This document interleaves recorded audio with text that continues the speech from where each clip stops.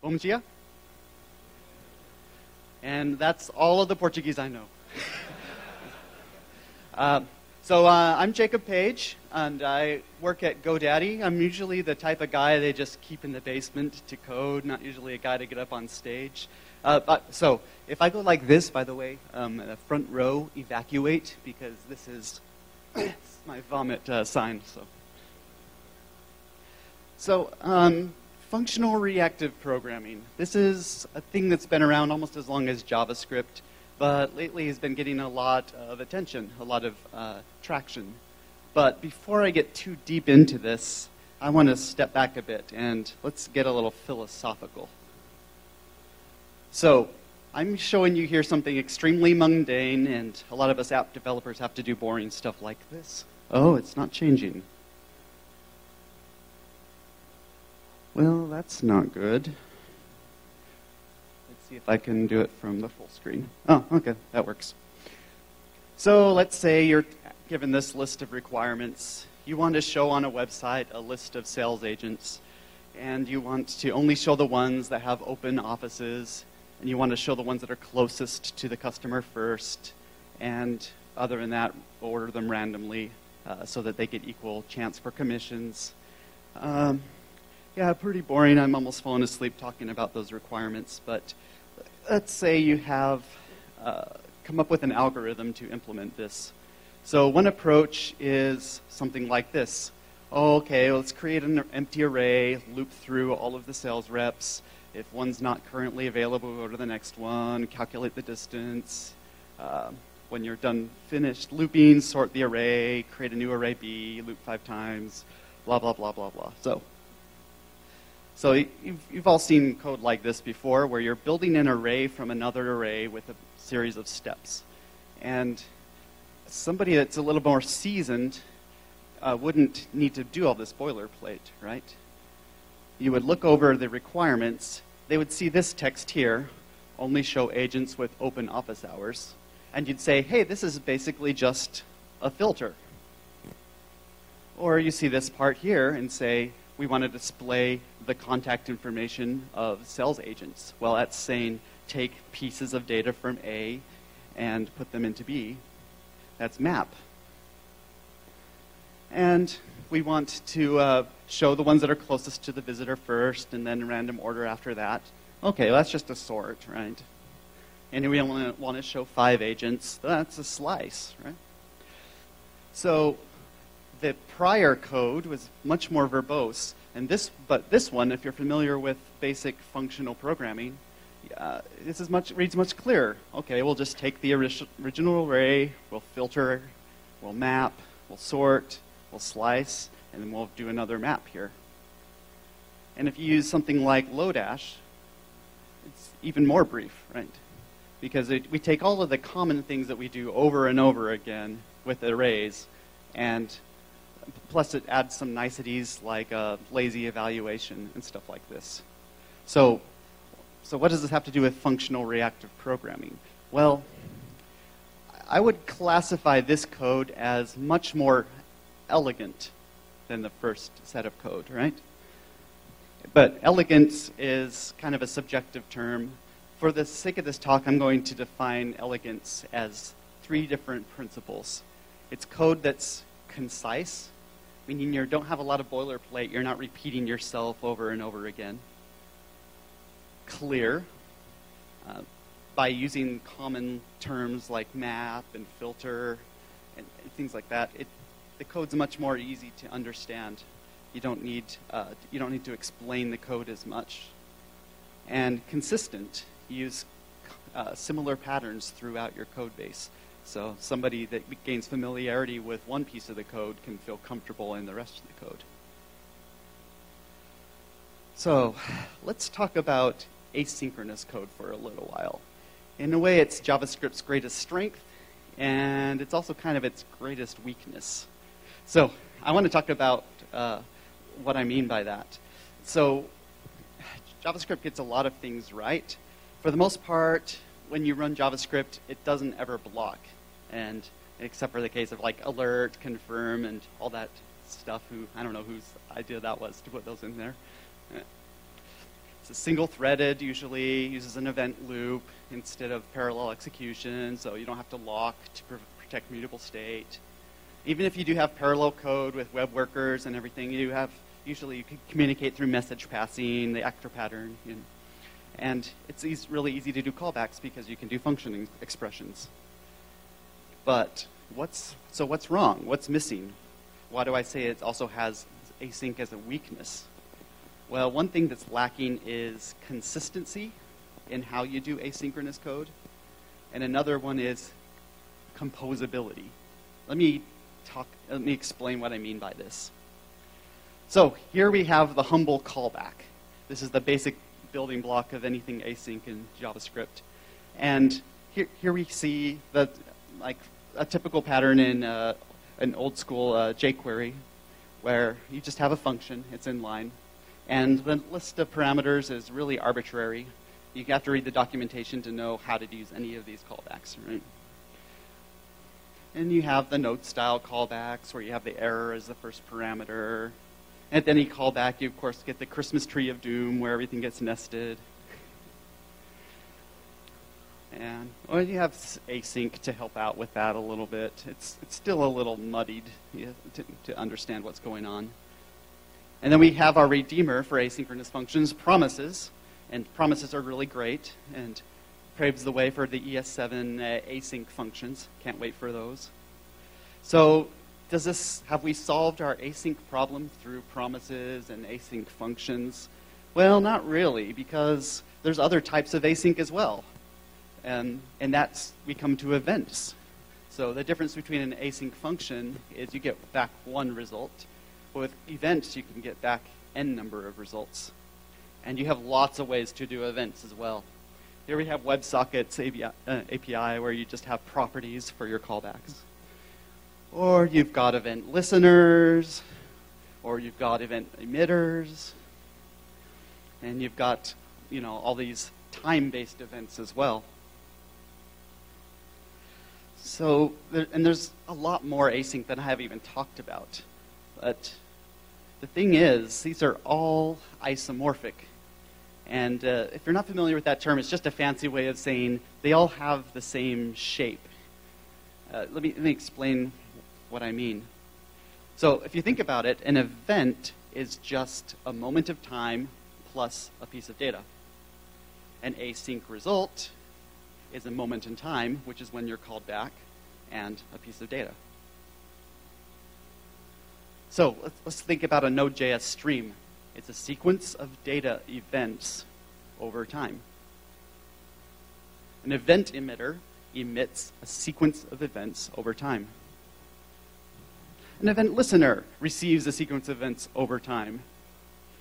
SetInterval handler emits a sequence of events over time. I think you see where I'm getting with this, But even if it's just one event, like a set timeout handler, that's a sequence of events over time. It's just one event. Right? Or a promise. It's a sequence, one event over time. So basically, all callbacks are isomorphic. And if you stretch the definition a little bit, you can even make any iterable into, it's kind of isomorphic. It's a sequence of values, right? It's over time, kind of, if you say immediate is that time. So why is this all important? Because they're all isomorphic, they can be adapted into one unified type. And because you can, and what this type is called, it's different for every single library out there. You can call them observables, you can call them streams, you can call them signals. In this talk, I'll be calling them streams. And what can you do with a stream? You can listen for a value. Depending on the library, you might listen for errors. And then it ends. And then you can unsubscribe from these streams. And if this looks familiar to anyone that's familiar with design patterns, this is basically the observer pattern.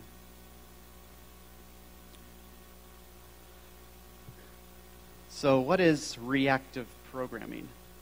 All reactive programming is modeling your application as the propagation of change through data flows.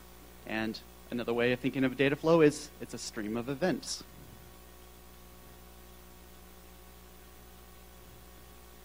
So functional reactive programming. Did I skip here? No. So basically, if you have a single type to represent all of these async things, then what you can do is you have the power to combine them through a common toolkit. So that's what functional reactive programming is. You're managing these data flows or event streams through functional programming techniques, just like the ones we looked at the beginning here. For example, so map. You all know what map does for an array. You take all of the values in the array, you apply a function to them, and you create a new array. Well, you can do the same thing with an event stream. Over time, if you're receiving circles and you map it with a convert to triangles, you get now a stream that produces triangles. And the reason why you can use a function like map on both an event stream and an array is because they're both isomorphic. They're both what you call functors in the functional programming world. And you've got all the other goodies of functors in event streams. Flat map, so flat map, you map a value in an array to another array, and it flattens it all into one big array. Well, you can do the same thing with event streams. If you map an event to another stream of events, you can flat map them into one stream. Filter, you've got that as well. Scan. Scan is a way of holding state in a stream. It works kind of like reduce, if you're not familiar with scan, but it holds the value and emits the changes over time. Here we have a stream that just keeps track of a running total. So we have a stream of numbers, we scan over it, we have an initial value of 0, and then we just do a sum. And it's not just values that you can operate over in these streams. You also can operate on the time aspect as well, because remember, streams are not just data. Streams are data plus time. So throttle, for example, let's say you have a noisy channel and you only want to receive a message every 1,000 milliseconds. There you go. And debounce, it's kind of like throttle, but it's more like waiting for a signal changes to die down before emitting values. We've got zip, which is pairing up two different values in a stream and combining them into one stream. Merge, you can take two streams and smash them down into one. And combine, which is where as soon as either stream produces a new value, you pair it with the latest value from the other stream. So I've got a little game to demonstrate. It's kind of hard to understand what the power is of using functional reactive programming until you see an application. So I need your help. If anyone's got any sort of data connection, let's see if you can join this game. Just go to the URL on the top. Let's see if anyone's able to join. If not, I'll have to pretend to be a player on your behalf. Oh, we got one player, and we have an opponent. Okay, let's give this some time. Now, not to oversell this, but this is the greatest game ever created. Like, the virtual reality is nothing, Mario and Sonic, wait till you play this thing. Oh, we got some good participation. I'm excited.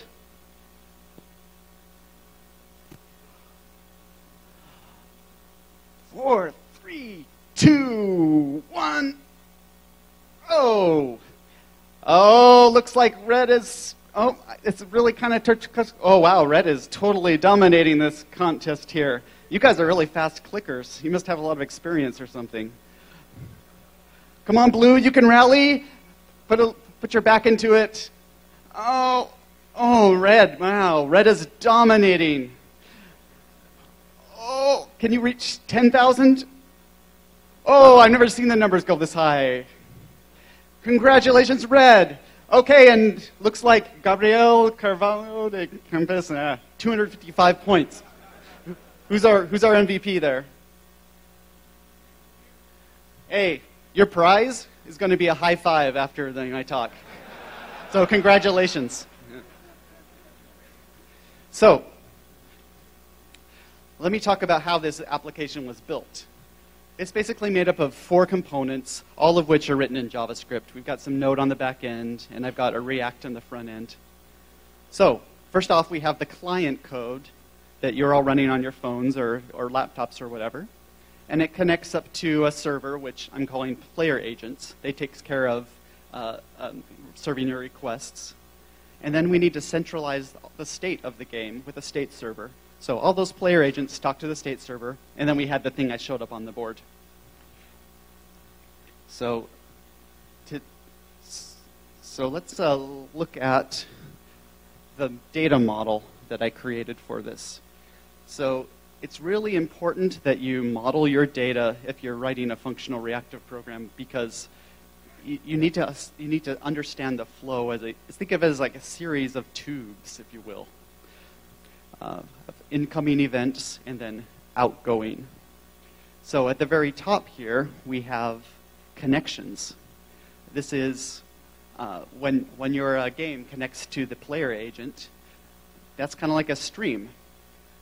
It will reestablish a connection if it's broken. And once it establishes a connection, then it emits the socket as the value of that stream. And then from there, we derive inbound messages, and I'll get more into this. But you see, the important part is it's a unidirectional flow. There's no loops going on here. The data filters down from the inputs down to the output. So I already talked about all this. So there's a lot of choices in making these streams. RxJS is probably the most well-known. This is a really good choice if you have a backend in something that's other than JavaScript, because there's an Rx platform for everything. BaconJS is also is also a very popular. I ended up going with Kefir because of its high performance, and it's also a little bit smaller, so it didn't take as long to download in our Wi-Fi. So starting at the top, here's that connections stream. Basically, when we want to repeat, and here we see creating a stream with an adapter. Where it takes an emitter, basically, and connects it up to a WebSocket. So as soon as the socket doesn't open, then we emit that socket and say, hey, this is the connection for the stream. And I did a little set timeout on there so it doesn't keep on retrying for too long. And inbound messages. Here we start to see where we can cause one stream to produce another. We take that connection stream and we flat map it by converting that stream into a new stream of on-message events. And then we map that and by parsing the data. Now we can take those inbound messages, and let's say I get multiple types of messages and I want to just filter the ones that have a property that says type is state. That's all we have to do, filter. And then we can say, hey, let's extract that with a map. So the way I kept all the clocks in sync is by keeping track of the time drift, which is the difference between the clocks on the server and the clocks on your devices.